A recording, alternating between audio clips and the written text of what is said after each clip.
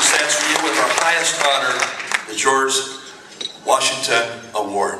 Please come forward.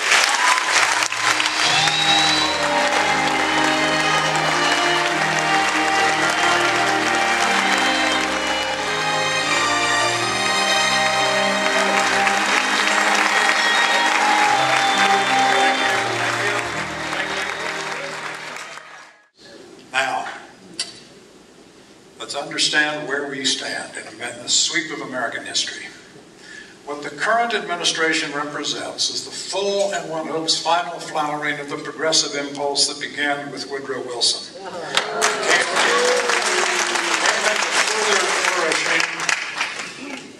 Came into further flourishing under FDR's New Deal, grew still more under the Great Society of Lyndon Johnson, and now is a project about to be, they think, completed. Woodrow Wilson was the first American president to criticize the American founding. The first American president to say the founders got it wrong. He said they got it wrong because they did not design an efficient government. And he's right. They went to create a safe government. To which end, they created three branches of government, two branches of the legislative branch, supermajorities, veto, veto overrides, judicial review. A government full of blocking mechanisms to make the government slow down. Now, some people say this leads to gridlock. Of course it does. Gridlock, ladies and gentlemen, gridlock is not an American problem. Gridlock is an American achievement.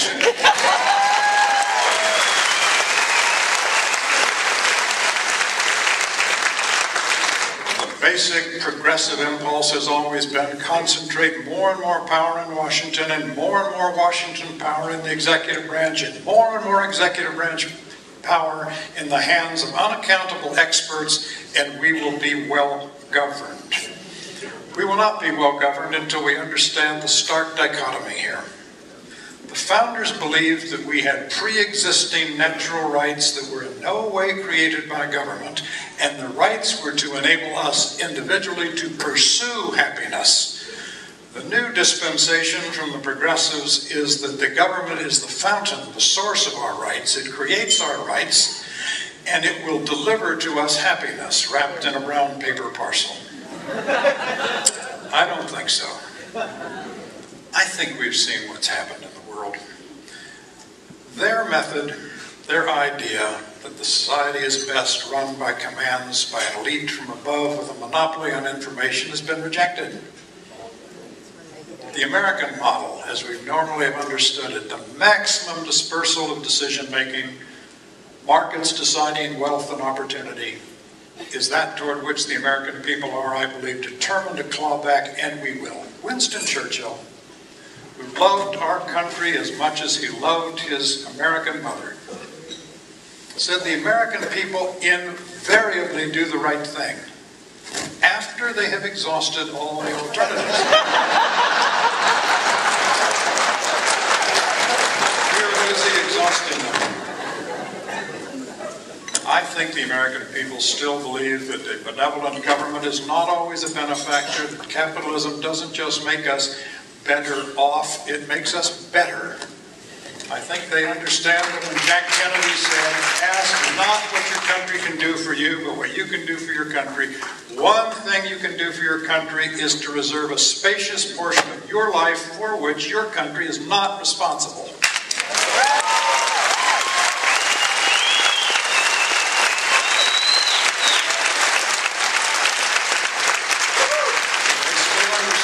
Milton Friedman went when he said, take any three letters from the alphabet, doesn't matter which ones, pick them at random, put them in any order you want. It doesn't matter, you will have an acronym designating a federal agency we can do without it.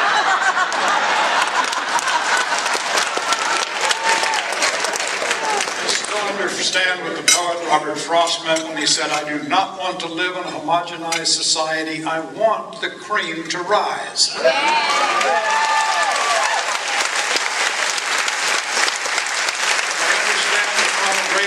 When he said, I do not want to go back to the past, I want to go back to the past way of facing the future.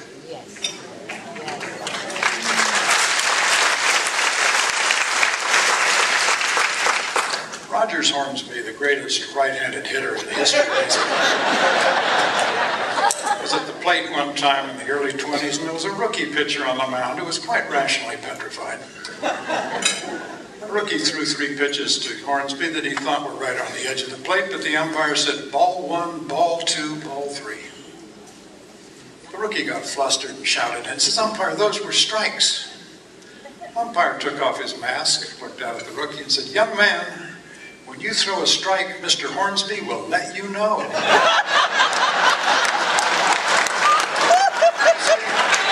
Rogers Hornsby had become the standard. If he didn't swing, it wasn't a strike. That is basically the American point. We are all free to define excellence and to become the embodiment of excellence. No one else defines it for us. 1858, Abraham Lincoln, war clouds lowering over the country, spoke at the Wisconsin State Fair, and he told the story, he said, of the Oriental despot who summoned his wise men and gave them an assignment to go away and not return until they had a proposition to be carved in stone, to be forever in view and forever true.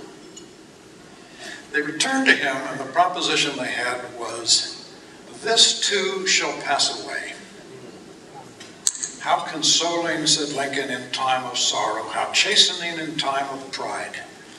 But, said Lincoln, it need not be true.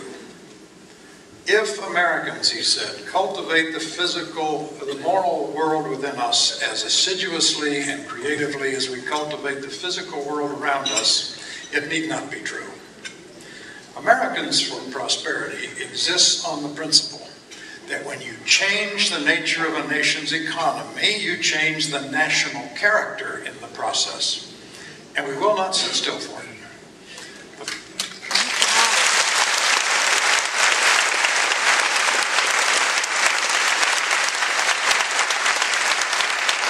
The dependency agenda and the entitlement mentality that fuels it can be reversed.